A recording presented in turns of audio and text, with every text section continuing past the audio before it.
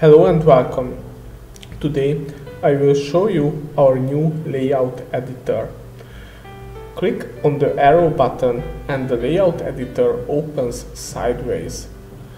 In this layout editor, you can design your layout directly on the recipient block image. You can specify the number of columns and the number of rows.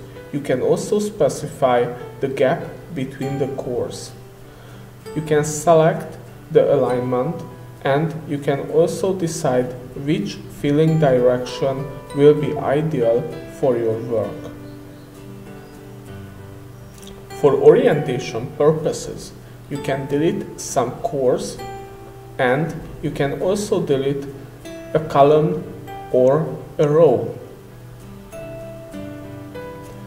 In this layout editor, you can create sectors by activating the Use Sectors checkbox. If you made a mistake and if you would like to delete the sector, you can do it easily. Or if you would like to resize the sector, you can do it by dragging the edges with your mouse.